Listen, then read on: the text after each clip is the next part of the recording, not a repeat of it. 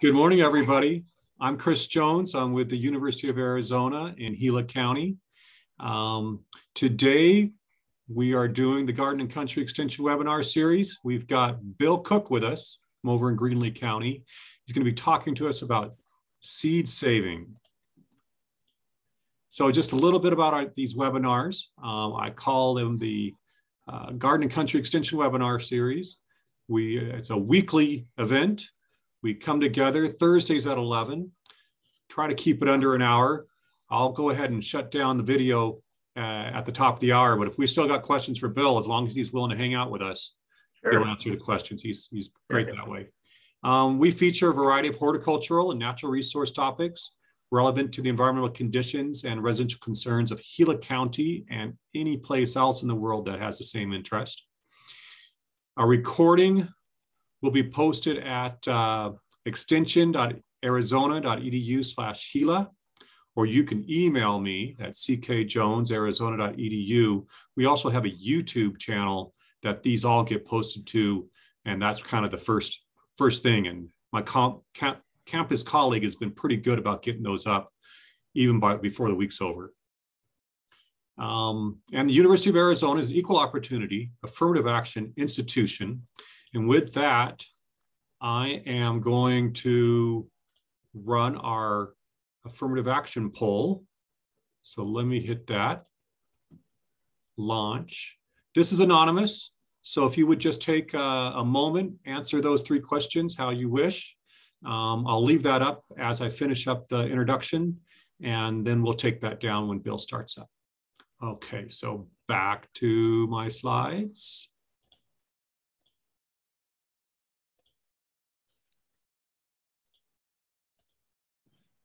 Our presenter today is Bill Cook. He's with the University of Arizona Cooperative Extension. He is the Greenlee County Master Gardener Program Coordinator. So welcome, Bill. Well, howdy. Howdy, it's good to have you with us today. It's always good to be with you guys. So I'm glad to be here and glad you asked. Yeah, so, it seems like you're getting a good, clear discussion with me. I can hear you well, so I don't think we'll be dealing with those bandwidth issues we were talking about.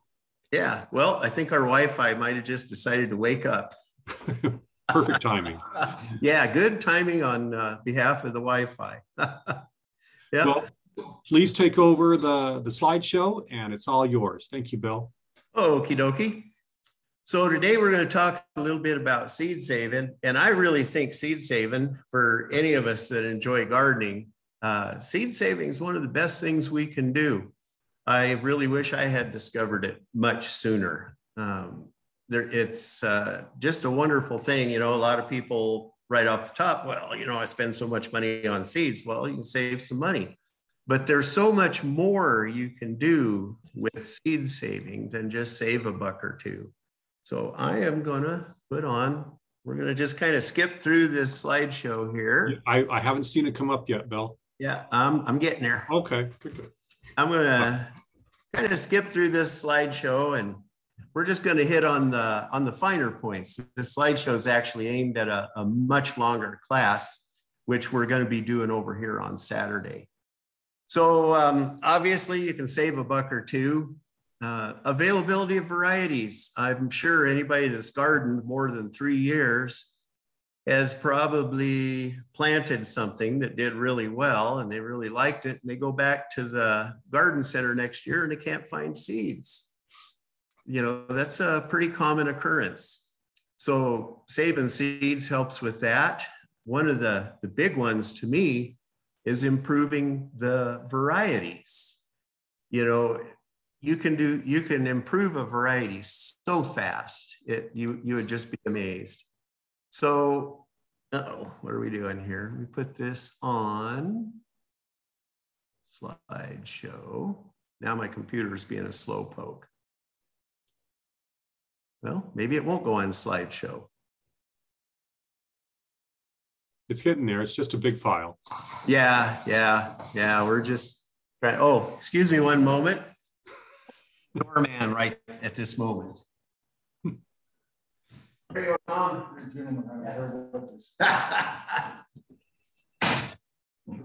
Okay, so anyways, I guess we'll just go with the slide here that's up. So this slide, it's kind of interesting.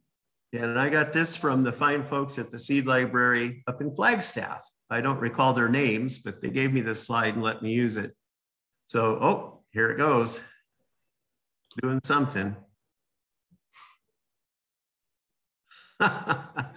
Okay, so on the top of this, you can see this is the number of varieties that were available in seed catalogs in 1903. We'll just go all the way there to the left and we'll look at beets. There were 288 varieties of beet available. 1983, we're down to 17. And as it says there at the left, the economics of commercial seed production, you know, it favors fewer and fewer. And of course, one of the things also involved is that the seed companies primarily cater to commercial agriculture. So oftentimes what we wind up with in the seed aisle is the same thing that they're growing commercially, which in a lot of cases, this stuff has been bred for shipping and handling qualities, for appearance, that sort of thing, but not nearly so much for flavor. And this is where sharing seeds around, sharing with your buddies. You know, you'll find somebody that has an old family heirloom. We have a pepper here, a sweet pepper that I got from a guy at the farmer's market in Camp Verde. He gave me some seeds. When his family moved to Camp Verde from Oklahoma, they had been growing these peppers in Oklahoma and they brought the seeds with them and had been growing them in Camp Verde for 50 years. It's the most amazing pepper you've ever eaten, but there's nothing quite like it on the market. So, you know, this is the kind of thing that you can do with seed sharing. You can start bringing back some of these little few remaining old family heirlooms. And hopefully someday we can bring those 1983 numbers back up. Used to be that the smaller seed companies catered to a local need. You know, much the same way as we see heirloom everything, heirloom tomatoes, heirloom fruit. It's something that just did well in a specific area. It was very acclimated to a specific area. And of course, with the bigger seed companies and selling nationwide, that's not really a happening thing anymore. So saving the old varieties is a good thing. Another thing while you're saving, it's surprising. If you save, say, Anaheims or jalapenos or something like that, you save your seed from the best plant and plant that, your best 2 or 3 plants. Plant them again next year, save from the best. Within just a few short years, you can improve a variety. I mean, it's impressive how quick it happens. And of course, this is one of my favorite pictures, you know, from selective seed saving. Look at that watermelon.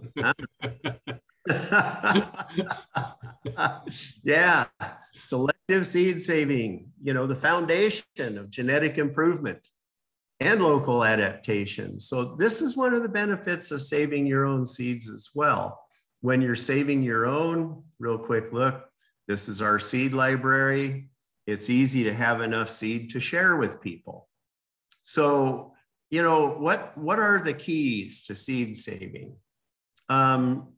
Selecting suitable plants, suitable pollination methods. This is a picture of hand pollinating some squash. Squash cross quite easily. You can see, you just put a clothespin over that blossom before it opens up. When it's ready to rock and roll, you take the clothespin off, you hand pollinate, you put the clothespin back on. It's as easy as that. And there are so many other plants that you don't even have to do that. Beans, tomatoes, most chilies, which I had hoped to get some nice blossoms that I could hold up in front of the camera, but I wasn't quite able to do that this morning. So when you're seed saving, make sure that something is pollinated and not crossed. Make sure that it's ripe. We eat cucumbers very green. You can chew the seeds. Well, obviously that it's not ripe. A pumpkin, you wait till it's orange. Summer squash, you wait until they're ripe. Well, those seeds are ready. But so many of the things we eat, green peppers, and I've tried it because I wasn't real convinced, but green peppers, you'll get a few. You'll have a very low germination rate, but if you wait until they turn red, you're going to have great germination. I mean, it's not unusual to get 90+% germination on our saved seeds. So clean them and dry them. That's the next step. There's countless ways of doing that. And we'll get into that a little bit. But the very foundation of the whole thing is the plants that we start with. So that's kind of the overview.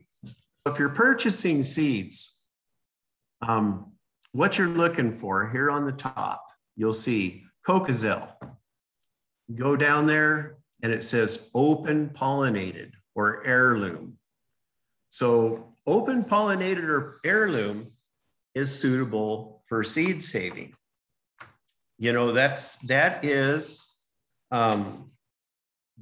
oftentimes, an heirloom, and of course, heirloom being, I think, 50 years old plus. Well, obviously that's open pollinated because that was how they did it 50 years ago. But the main thing is that these are stable varieties from pollination between same or genetically similar parents. The genetics are right there. And again, you'll want to grow several to save seed from, to keep a little genetic diversity. The other reason you'll want to grow several is you'll only want to save seeds from the best plant. And right there is the reason why I prefer to wait until September to start saving seeds. Oops, it moved. Usually by September, you have 6 purple calabash out there. You're going to find that there's 1 or 2 that they dawdle. You're going to have 1 or 2 that did okay, and then you're going to have 1 or 2 that did great. So you're going to want to save the seeds from those. So by September, you'll know which plants are the best. Then by September, you will still have that window of opportunity to allow the fruit to ripen. Something that pollinates today, like on a tomato, for example, is going to be ripe when the weather's warm, 30, 35 days. If we get a cool snap, it could go 40, even 45. But in any case, we still have enough growing season left before frost. So that's my reason for doing this in September with my open pollinated or heirloom varieties. So now we drop down here. This is the same seed catalog. And this is a seed company that I like because they tell you get this information. And this is Nichols. A lot of seed catalogs, they just have a variety. It does not say, is this open pollinated? Is it a hybrid? So, I choose to give my business to nurseries that provide me with this information. Because if you don't have this information, you may be spitting in the wind, maybe. So once you got these plants going, and as I said before, pick your fruit from the best plant. So a lot of your plants in the garden are annuals, most of them. And that means that they go from seed to grow, flower, and produce seed again in 1 year. Other plants in your garden, like beets and carrots, onions, they're a biennial, which means it takes them 2 years to produce seed. And this has caused a lot of confusion with some of our seed library patrons. They'll call me up and they'll go, Bill, I planted those beets in the spring. I picked a bunch. I left 3 or 4, nothing ever happened. Never got a blossom, never got a seed. Well, that's because a beet is biennial. One of the more interesting conversations I had was somebody who had cut open a pile of carrots and was not finding seeds in any of them. Again, a carrot is a biennial and it produces its seed in a flower stalk on top. So that's an important thing there. So we'll skip. So here's a tomato. And one of the reasons that I say a tomato is an easy seed saver, you can see that the stamens here, I don't know if you can see my cursor, they're fused. And if you go out there in your garden and you look, you'll see it looks like a little cone. So the stamens are fused. The stigma is inside of that enclosed area, which means that unless you perform some surgery to separate those stamens, there's no way for any other pollen to get in there. And you can do that if you're wanting to cross them. You can cut them off before they produce pollen. It gets pretty tricky, and I've myself never really thought it was worth the bother when I had so many good tomatoes already. But this is one of the confusing things about pollinating tomatoes. You know, an insect does not disperse the pollen as it would on a cucumber. When a bee lands on it, if you watch, they'll buzz, they'll flutter their little wings and buzz. Well, what they're doing is they're shaking the pollen loose inside there. And when they refer to tomatoes being pollinated by the wind shakes the blossom, it shakes the pollen loose inside, which then enters the stigma and fertilizes the ovules. Some people might have heard the old wives' tale. If your tomato is blooming and not setting fruit, you beat it with a broom. That was what my grandmother said, and all her friends. And I'm sure there's many versions of that. But that's the thing. One of our volunteers over here, Connie Waddell, is growing tomatoes indoors, and she uses her electric toothbrush. She turns on the electric toothbrush and just touches it to the blossom. It shakes the pollen and it pollinates, and now she's getting tons of fruit. So that's an important thing to know when you're saving seed, or even if you're just wanting tomatoes to set. So another easy seed saver that we have here is beans. And you'll see I highlighted that keel petal. That keel petal is folded pretty tight. And by the same token, the pollen shakes loose inside of that area in that open cavity and pollinates the beans. So it's very, very rare that beans will cross. Another one, and I don't have a picture, peppers. Y'all have seen when peppers bloom, how you've got your ray petals on the outside, and then there are these other little petals. It looks almost like a popcorn in the middle that kind of slowly comes open. Well, if you start looking, by the time that opens up, usually the fruit is beginning to form there in the center. So these smaller petals more or less prevent any cross-pollination. So peppers are extremely easy to save seed from. So that's the easy ones. Then we have our separate male and female flowers on the same plant. There's a squash, male blossom, female blossom. And pretty much all the cucurbits look like that. Cucumbers, cantaloupes, you'll see some of the blossoms have a little tiny fruit there at the bottom, and some of them don't. And a lot of times, you know, your zucchini will bloom for quite some time before you see any fruit. Well, if you start looking real close, you'll see that sometimes the darn things will start off with just male blossoms. And a lady called me the other day, hers was producing only female blossoms. In a case like that, if you have female blossoms without any male blossoms, you can always go borrow some male blossoms from one of your neighbors and hand pollinate if you have to. Corn, The tassel up there produces the pollen, and the corn down here is the female blossom. So the pollen falls down there and pollinates, and you want to make sure and get an ample supply of pollen on those silks because every silk is attached to a seed. So there are different methods that you can use to prevent cross-pollination. It's exclusion.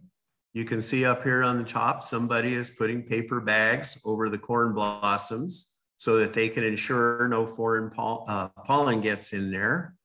Down here on the bottom left, people sometimes build little tents and hand pollinate. A little tent, what works good for that is floating row cover. Down here on the right, somebody used a little piece of tape. I myself have taken to using clothespins for that detail because I found sometimes taking the tape off, I damage the blossom to the point that I'm not able to close it again. So that's hand pollination. And again, you can see up here in the left, this tool is actually made to do what Connie Waddell's toothbrush does. It vibrates the blossoms in a greenhouse. You can take a little brush, and you can go between plants. I've had a few spells with the shortage of bees, and I've gone out on my cucumbers with a brush and just gone blossom to blossom to blossom, just go down the row and hand pollinate them. And I found that there is an additional benefit to that, is that you're hand pollinating the blossoms that are in a convenient location, which then puts your cucumbers in a convenient location. So that was like, woohoo, bonus, right? Or in the case of the cucurbits, pumpkin, squash, that sort of thing, you can just take a male blossom, you can peel off the petals and just insert it into the female blossom and just kind of swish it around. This is one of the main confusions of people. I've had people tell me that they think their cucumbers must have cross-pollinated their cantaloupes because their cantaloupes taste washed out. That's not really how it works. Cross-pollination will not affect the current crop. It will only affect the seeds and the following year's crop. And down here is an example of a cross and how many variations came forth from that. So saving seed from cross-pollinated squash, you really don't know for sure what you're going to get. So once you get your seeds saved, simple seed cleaning tools. I use a little strainer, a whole lot. Some things that are dry, you can just tap seeds out, like okra. You can just tap them out into a container and they're good to go. And anyways, there is a multitude, everything from the most complicated and fancy to the simplest ways. Anything you do is fine as long as you get them clean. Dry them well, spread them out. That's one of the things I've got in a hurry and not dried them enough and had problems with mold.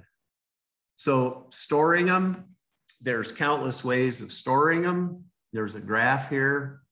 I usually use a paper bag, and that seems to be kind of the time-honored method. Or for things that I store a lot of, like beans, I just go ahead and put them in a canning jar and just screw the lid on kind of loose. And they keep for a long time. Now, longevity of seeds is, it's an interesting subject because there's a lot of authorities out there with, with numbers. The bottom line is that the longer you store them, you just start to get a reduced, doorman time. I don't know.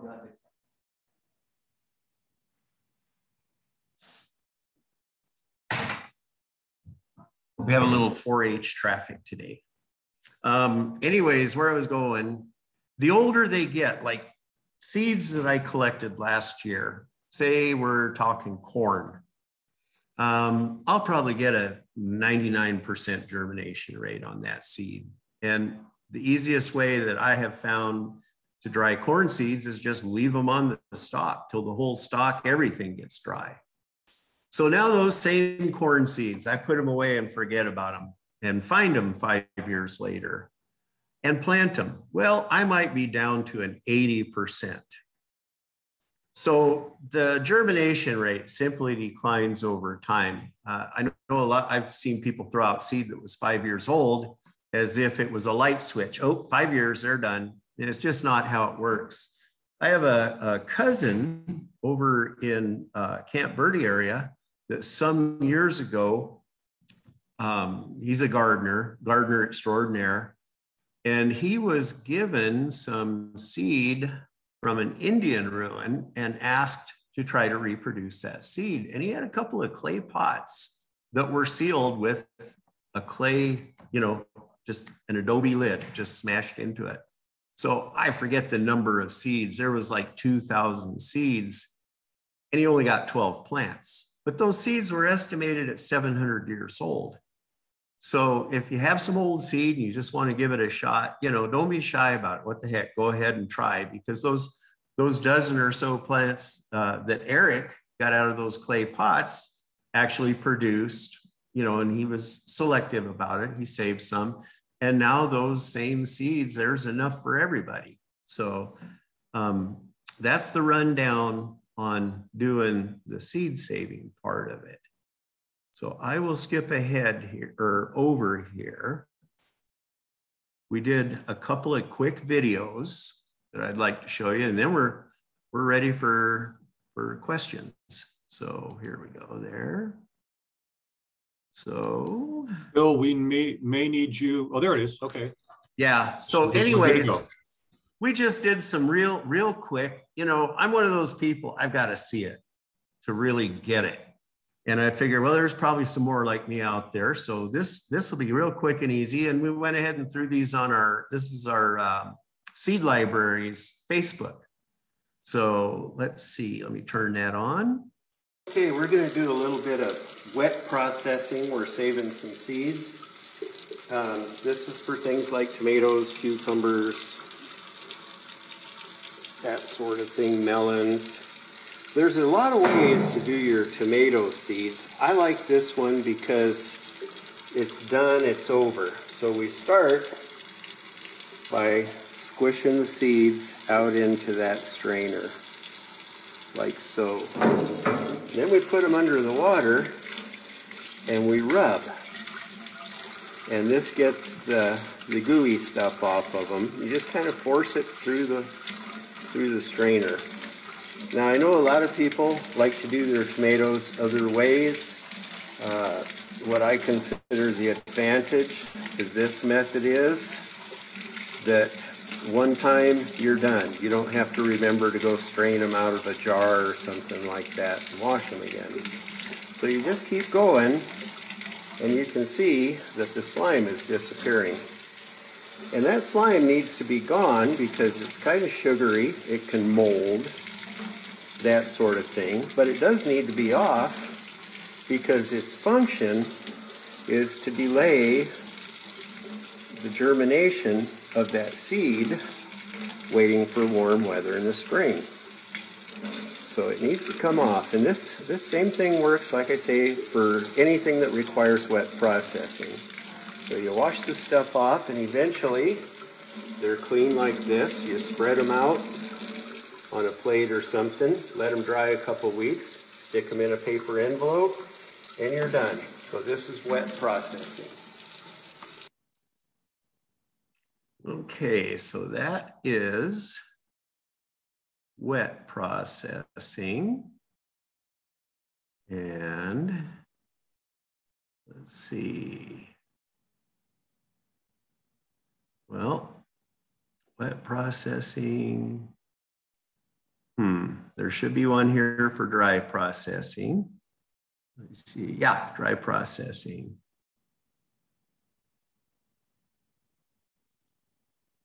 No, I don't want to watch it again.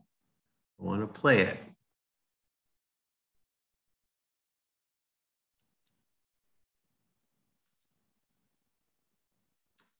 Well, let's see what we have here. Oh, this is when is it ready?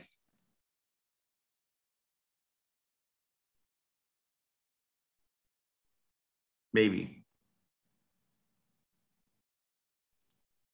I'm sure you can tell I'm a real computer whiz.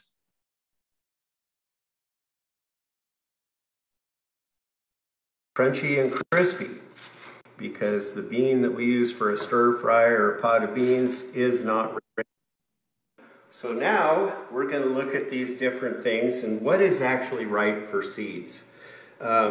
Most of the things we eat, the seeds are not really ripe enough to grow. Seeds have to get totally ripe. Tomatoes, they need to be ripe enough to drip off your chin. Beans, peas, that sort of thing in the pod, they need to be crunchy and crispy, because the bean that we use for a stir fry or a pot of beans is not ready to go. Chilies, they need to be, and peppers, they need to be completely red, ripe, except for varieties that ripen to orange or yellow. Bell peppers, same thing. So here's a cucumber. This is an Armenian cucumber. This is how we eat them. This is one that has ripe seeds. And if you're in doubt, you can take some of those seeds out, and they need to be hard, like hard so you cannot chew them. And this would apply to summer squash as well. So you can always try biting one, and it's too hard to chew. Well, those are ready to go. So now we can take those out, wet process them, dry them, and they're good to go. Whereas the seeds in this one will never germinate. Okay. So now we're going to look at these different things and what is actually ripe for seeds. Well, okay, when is it ready? Well, I think our seed library Facebook is off somewhere. Most of the things we eat, the seeds are not really ripe enough. I think we said that already, didn't we? Let's see. Dry processing. Okay, we've done a little bit of wet processing. Now we're going to do some dry processing. Dry processing is for things like beans and peas, chili peppers, that sort of thing. So you can see this is beans the way that we would eat them. Stir fry. These ones here, we could shell them into a pot, cook them with a little bacon. But these are completely dry and the pod snaps. So it's pretty darn easy with the beans. You just take them out of the pod, and if they're good and dry, they're ready to go. You can store those in a paper bag if you want. But you want to wait until the pod is brittle, as opposed to green.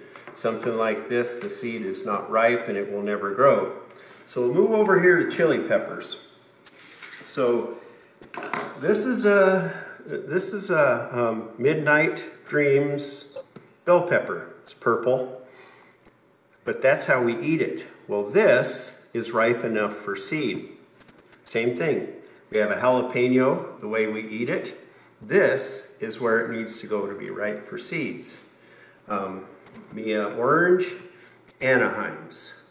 So to process your chili seeds, what we do is we cut it open and we take out the seeds, and again we just spread them out on this plate like this and let them dry for a couple of weeks. And then we put them in a paper envelope and they're good to go. Nice thing about chilies, you can dry the pods before you take the seeds out. You've got a lot of leeway here. I know people that just cut them out like that and let the seeds dry in the air, and you're good to go. So that is dry processing.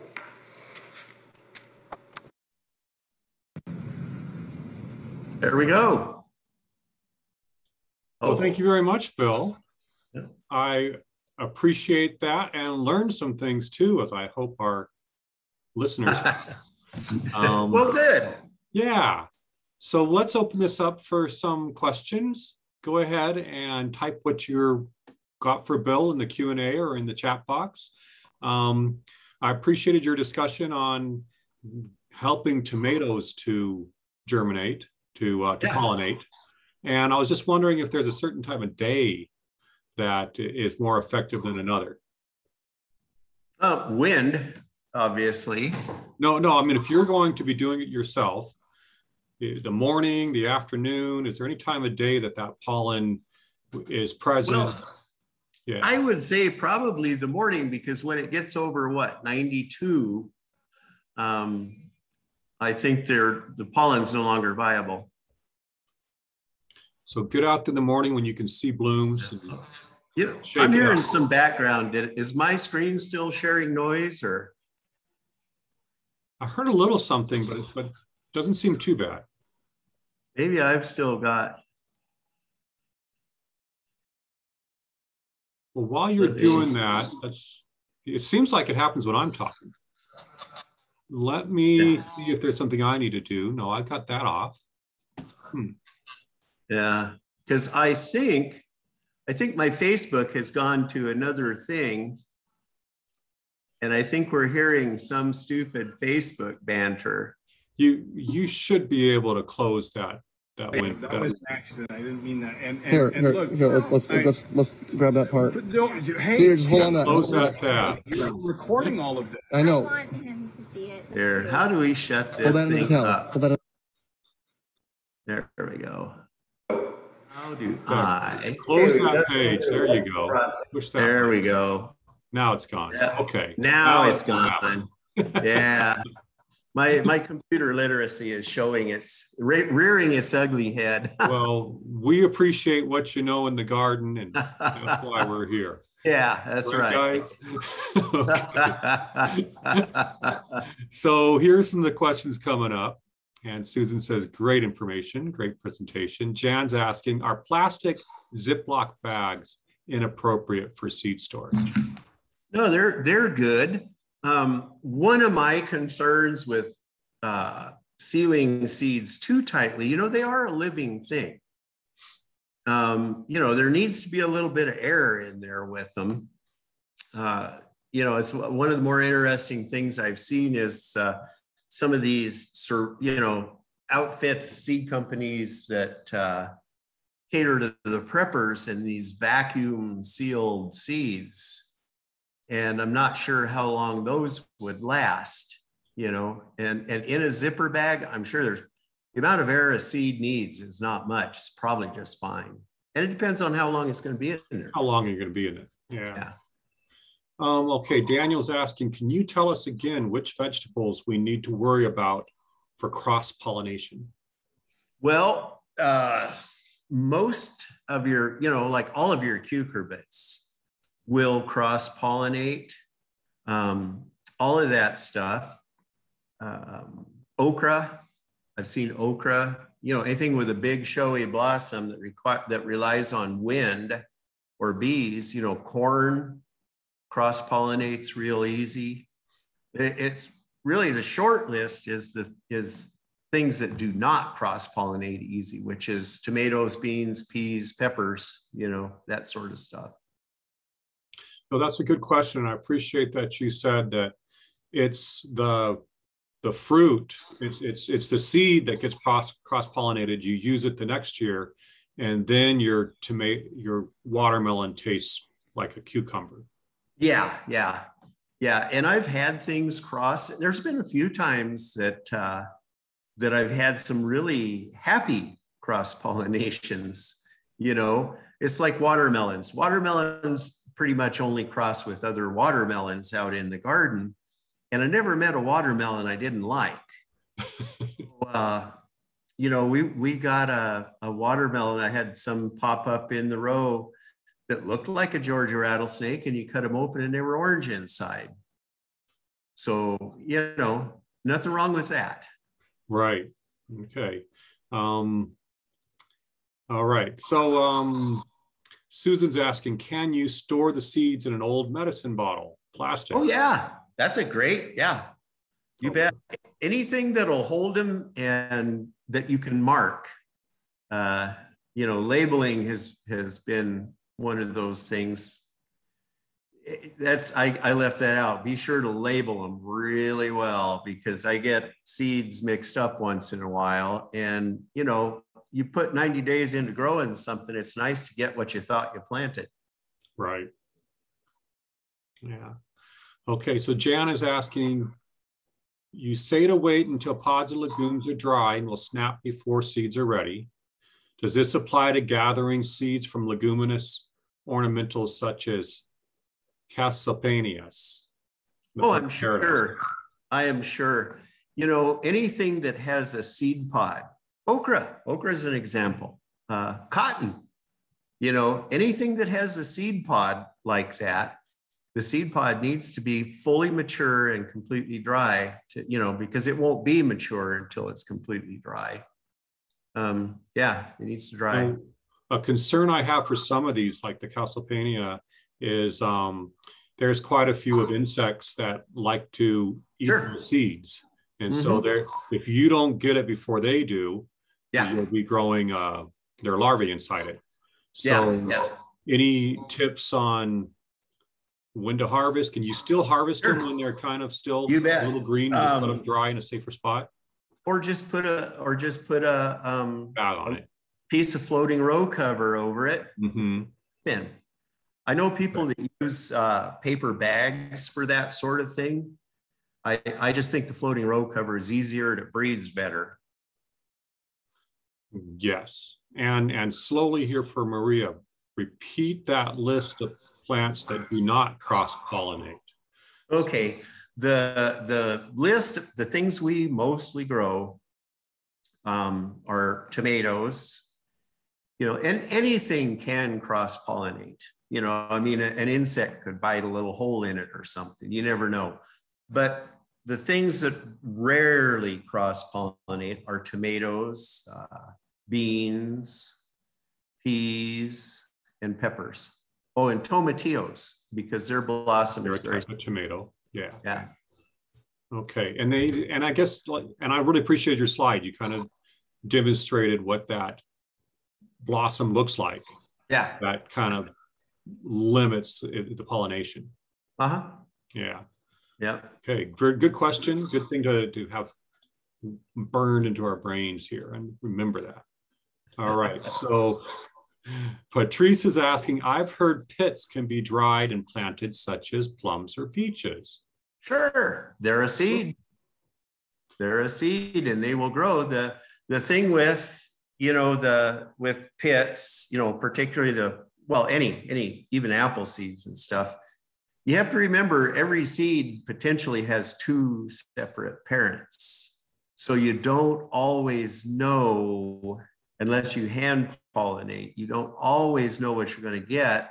And in the case of fruit trees, even if you do hand pollinate, you may well wind up with something more closely resembling the rootstock. Yeah. Yeah, well, you don't want that rootstock. Yeah, unless you're going to graft it. Yeah, you can always graft it or whatever. But that's a good idea. You could grow those seedlings from the pit and then use that for your seed stock. Yeah. And then again, that's not 100% either, but you know, no. And really, if you know, like if you have a super duper apricot tree, for example, or a pear, there's a guy over in Sierra Vista area. We did this with his pear. No, it was unidentifiable. It's ancient. You can just plant some of the root sprouts. You can either dig one up with some root on it, or if it's coming up off of a fat root, well, you can just clip it and little root hormone, put it in a pot and root it out like you would, you know, a cutting. You can take that root stock and plant it, and then take the top stock and graft it and reproduce an exact tree if that's what you're after. Very good. Okay, so the next question is, from that graph on storing containers, I gather glass is best. So do you want to talk about that graph on whether you use paper or glass or? Yeah, you want me to find Yeah, that again? I think there's a lot more to dig into on that. I thought that was a Yeah. really good graph. Yeah. And like I say, everybody that makes a graph or, you know, or a timeline or anything like that, a lot of it is subjective to opinion or just the experiences that that person had. Because to me, that the problem with the can or a glass is that it actually goes up instead of down somewhere, you know, see, but it gets the point across. And that's the main thing, different things. I have really come to like the plastic storage containers with the snap lid. You can buy them in 3-packs at the dollar store for dirt cheap. And what's nice about them, they're rectangular, they're efficient, you know, space-wise, and they stack. I mean, they're just handy as can be. And in any case, you know, you're getting germination for a while, and we don't know what seed. You're right. There's so much information here. We don't know which seeds they were using, and how they sealed their containers. But it does get the point across. Yeah. The first point being is it's just a decline in germination rate. You know, I've seen people throwing out seeds that were like 3 years old because they were outdated, and it's like, wait a minute, just plant a little extra. It's good to thin anyway, you know, if you just plant it heavy and thin it. And you would expect that if you don't store your seeds in a cool, dry place, you're going to hurt your the germination rate. Yep. But I still find that if I leave it out on the porch and it's been sitting there a couple of years, I put those seeds in the ground, I usually get something to come up anyway. Yeah, you get something. Yeah. You know, it has to be pretty bad to get nothing. And then there's years I found some of those seeds and I got nothing, but that could have been another reason they didn't germinate. Yeah. Well, it's like when I was moving, 13 years ago, I hadn't moved for like 25 years. And I hadn't gotten mercenary when I moved. And I found some corn cobs that were, I don't know, 20 some years old. And so I shucked the corn off them, and they had been just pretty much in a box full of stuff in a closet unattended for years. And I got probably a 50% germination rate on them. It's like, wow, that was cool. That's really cool. I loved your story about the 700-year-old seed. And you still got 0.5 germination rate. Yeah. How amazing is that to bring those? Yeah, a fraction of a percent, but he did get enough. There was two containers and 2 varieties, and they were pretty impressive. One of them was a very large ear, and it was pink. From that long ago, that's pink, most beautiful corn I've ever seen. But they've been breeding corn for 10,000 years. Isn't that about right? Yeah. Okay. Well, you know, I'm growing some melons and stuff in my garden from seed that came from a ruin. You know, years ago, some family members, when they moved into the Round Valley area in 1880, and they were ranching, and they found seeds in ruins and took them home and planted them, and they've been growing them since they found them, and they gave some to me, and we've been sharing them at the seed library, and I think those people had some pretty good varieties. That's fascinating. I love it. Yeah. Okay. Yeah, there's next question we got here. Gina says, do you put any of your seeds in the freezer? Not really. I haven't. I've been tempted a couple of times to do something like that, you know, because I was a little concerned that there might be down the road some larvae or fungus, but I've just taken to just washing them off and drying them. Yeah, and the only reason you do that is when some type of cold stratification is necessary for its germination. Right. but you're not going to do it to store it. No, not as storage. I mean, I've done it with apple seeds, Chinese pistache, but never as a storage.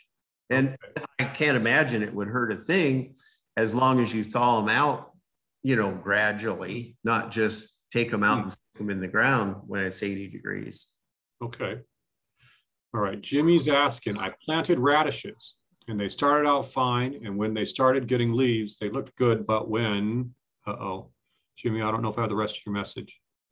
Yeah, you'll need to finish that. Gina asks again, I always hear that heirloom, or is it hybrid, won't produce the same plant. Is that correct? The hybrid might produce several different plants.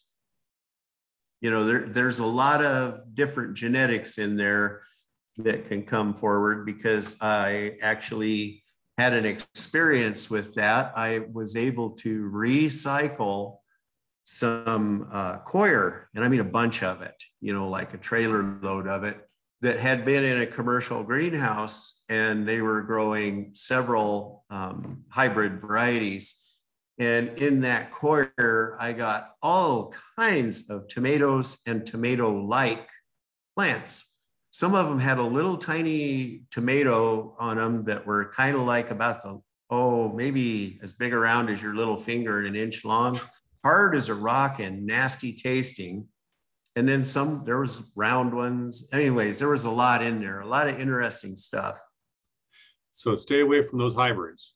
Yes. Well, don't save seeds, Yeah, don't save the seed. No, I really appreciated your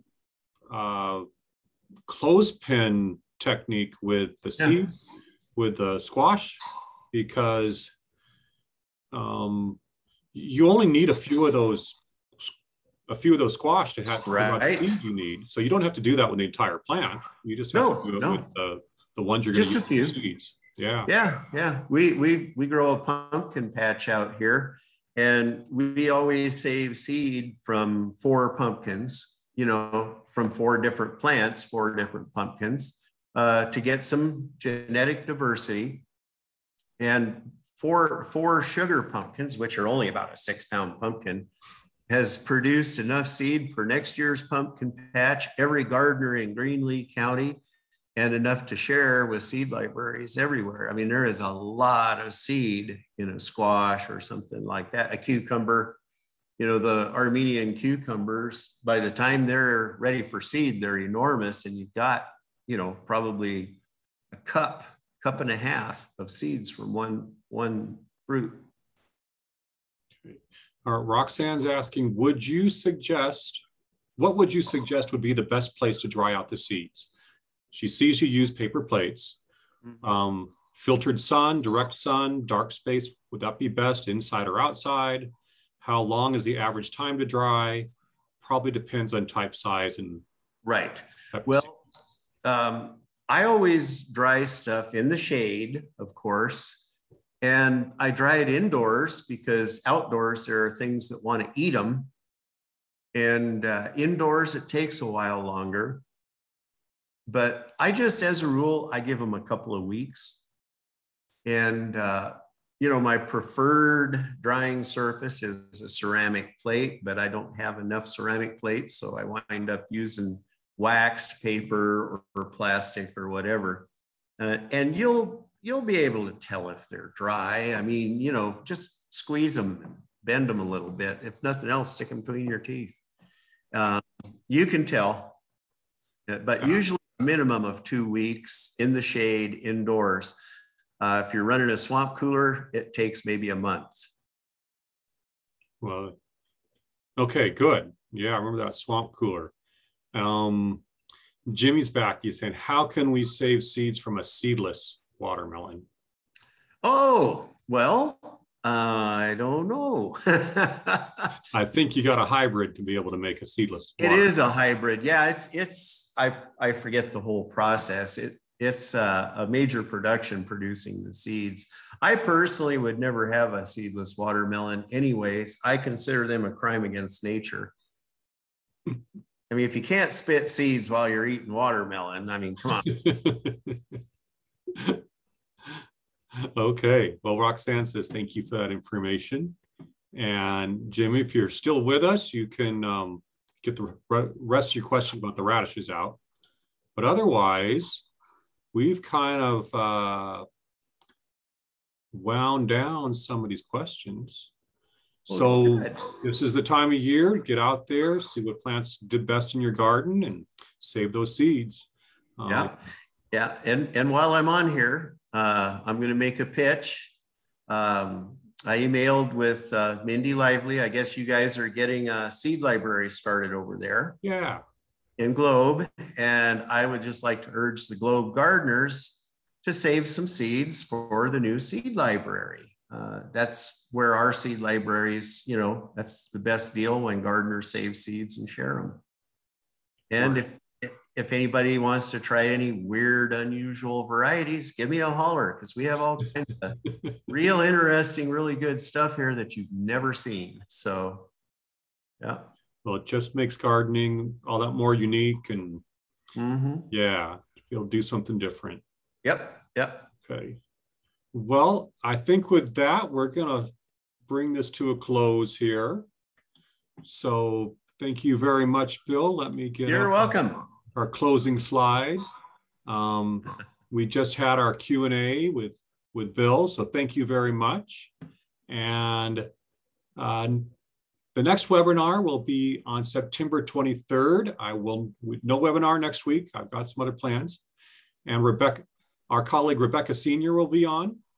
She's with the horticulture program at Maricopa County Cooperative Extension. She's a ISA, or International Society of Arboriculture Certified Arborist. And we're going to be talking about tree planting and the arborist best management practices. So that should be very timely for what we're doing. So thank you, everybody. I'm going to go ahead and